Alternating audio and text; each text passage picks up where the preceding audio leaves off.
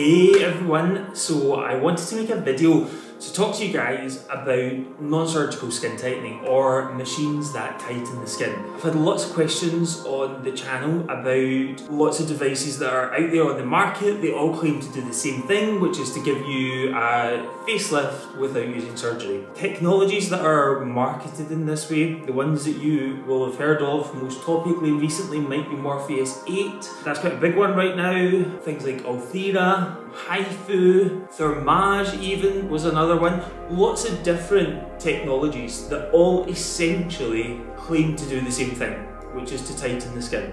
First of all, I want to give you a little bit of a background as to how these machines actually work. They all essentially work from the same underlying principle. That is, they are trying to get energy under the skin. When you get the energy under the skin, it generates heat. When you generate heat, you generate tissue damage. Essentially, you are burning the tissues below the surface of the skin.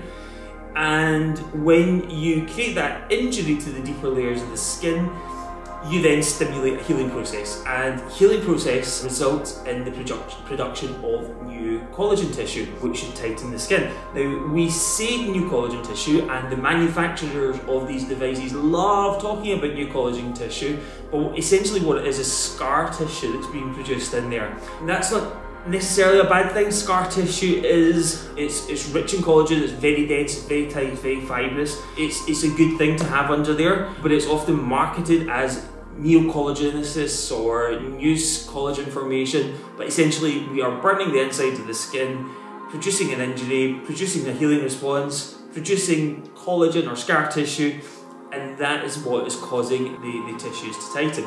The first device that tried to do this was a thing called Thermage. Now, some of you may remember Thermage. It was a big thing when it first came out, and the way that Thermage worked was using radio frequency energy. So you have a beam, you place it on the skin of the face or neck, and you deliver this radio frequency energy through the skin to heat up the tissues underneath the skin. And Thermage was hugely popular at the time when it launched in the sort of early noughties. And the reason it was so popular was it was the first time anyone had really embraced the concept of trying to non-surgically create a facelift. Criticisms of Thermage were that it was bloody painful and not that effective. So since then, the Thermage company have produced a variety of different generations of instruments that they have improved efficacy with. A whole range of other manufacturers of trying to get in on the action by creating a number of competitor devices.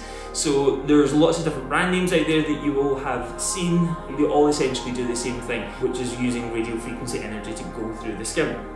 Now, one of the problems with delivering energy directly through the surface of the skin is that the surface of the skin is going to start blistering when you get to about 45 degrees or above. Okay, so 45 is the sort of cut off. If you raise the surface of the skin beyond that, you're going to start getting burns and blisters. To get effective collagen contraction under the skin, you need to get the deeper layers of the skin heated up to between 60 and 70 degrees. So you start to see where the limitations in the traditional radio frequency devices come from. You just cannot really get the deeper layers of the skin as hot as you need it to be to get a really effective contraction. The next big change in non-surgical skin tightening came with the launch of ultrasound. Ultrasound is another way that we can deliver energy below the skin. It is actually used for treating kidney stones. So if you have a small stone that's stuck in the kidney or one of the ureters, you can blast it with waves of ultrasound. It will break up the stone and it will help it to pass without surgery. So then people start to say, well, hang on a minute, why don't we use that energy and blast it through the surface of the skin to create subcutaneous wounds and therefore your healing response? So the first technology that came around using that concept of ultrasound was a machine called Ulthera, and the treatment was referred to as Ulthera. Now, that's another one that a lot of people know about, a lot of people talk about, you will see it promoted. There's a couple of celebrities that have been paid to endorse the technology, so you see a lot of hype around Ulthera. Now, I have to say, when that first came out, I trialled the machine, and To be fair to the Ulthera company, it was very early days for them. So they had literally just launched in the UK. I was one of the first people to try it, and we got the machine in the clinic for a couple of days, and we used it basically on my mum's friends and aunties and all sorts of relatives. And the feedback on Ulthera was pretty consistent with the initial feedback that a lot of people provided on Thermage. It was painful and not very effective. So I decided not to bring that into the practice, and that just wasn't something that I wasn't comfortable enough that the results of that were worth it for our patients. A few years later, maybe 2014-ish, I started hearing better things about Ulthera. You know, they told me that they had changed the protocols of how they used it, they were making it less painful, more effective. So I had another go with it, and again, still was not that impressed. The most recent time that I tried it was maybe 2019. Again, still not impressed with it. So I have tried, I want to love Ulthera, I have tried it.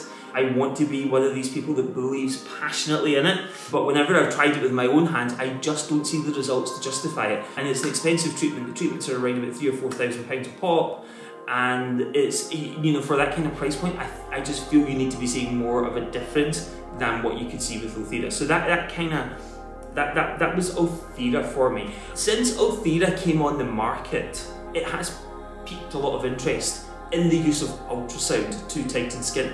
And you will see now there are lots of other competitors that have launched, most of them manufactured in China, as cheaper alternatives to Ulthera. They call it high intensity focused ultrasound, or HIFU for short. So when you see people advertising HIFU, they are generally referring to a cheaper version of Ulthera. The way that I look at HIFU is, if I cannot get the market leader technology with the Ulthera system to give me results that I'm happy with, what are the chances of the cheaper model from China being able to do any better? So I haven't got involved in HIFU either. I think if I was going to go down the ultrasound route, it would definitely be Ulthera. They are the market leader, they do have the best technology. I just don't personally feel that I see good enough results with it. So that's my take on ultrasound. Let's go back now to talk more again about the first lot of technologies, which were the radio frequency technologies. Maybe 4 or 5 years ago, some very clever doctors came up with the concept of, okay, well, hang on, we need to get the deeper layers of the skin warmer than we can do by going through the surface of the skin. Why don't we put some needles under the skin and deliver the radio frequency energy directly to the place where you need the energy to be, i.e. below the skin? Then was born the concept of radio frequency microneedling. And again, the first machine that came around was ultracell. Lots of you will have heard about that, seen it, read about it. I got particularly excited by one version of that called Profound from a big American company called Syneron Candela. I was the first person in the UK to get that machine. There were lots of really amazing scientific studies behind Profound, and so I put my name in the waiting list for it to buy it before it was even launched in the country. So I was literally the first person to get that system in the UK. And it definitely worked. The radio frequency microneedling concept is the thing that is delivering the best results right now. But what I found with Profound was that the results were a little bit, they were still quite modest. Most of my patients want to see more dramatic improvement than what we were achieving with that. You could repeat the treatment and do a course of treatments, but when you're talking about a few £1,000s per session on Profound, not many people are going to spend £12,000 in a course of Profound for relatively modest results. So, kinda hasn't taken off as well as I would have liked it to have taken off. Now, more recently, we have a new device called Morpheus8, which is having a little bit of a moment right now. And some of you will have seen it in the press. There's quite a few celebrities coming out and endorsing it. It launched towards the end of 2019. We got it beginning of 2020s, so literally just as the pandemic was about to hit, we got it just before. So we've been using it for over a year now. It is definitely the best of the non-surgical skin tightening devices that I have come across. What I like about Morpheus is that it essentially does the same thing as Profound in terms of heating the lower layers of the skin, but you've got a little bit more control with the Morpheus system over the depth of penetration. So when you apply the needles on the Profound system, they go to 4mm, and that's it.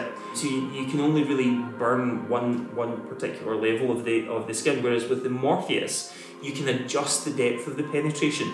So you can go over it at 4mm, you can then go back over the same area again at 3mm, and then at 2mm, and then at 1mm. So you can get a layered effect, which I think does improve the results. So that's one of the big pluses for Morpheus. The negative with Morpheus is that you don't have quite as much control over the precise temperature that you're heating the skin to. I think it's worth losing that little bit of functionality for the gain that you get in having more control over the depth and being able to layer different depths in the skin. So that's a big plus for Morpheus. The other thing about the Morpheus is that the price point on it is a little bit lower. So instead of it being seen as a one-off treatment, it is usually a course of treatment, and I really think that having the course of treatments does help to produce better results. So that's kind of where we are right now with non-surgical skin tightening. Now, a couple of health warnings I want to give you with this. This technology is good, but people are still having facelifts.